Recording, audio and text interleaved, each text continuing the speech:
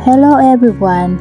In a heartwarming revelation just after the Christmas season, Hyunbin lovingly opened up about his family life with Son YeJin. The beloved couple Hyunbin and Son YeJin have recently been the center of attention after fans spotted them on a date. The photo captured showed the happy couple enjoying some quality time together. In heartwarming details about their daily life, Daddy Hyunbin revealed that Mommy YeJin cooks a delicious food every morning. This simple act of love, according to Hyunbin, has brought an extra layer of joy and sweetness in his life.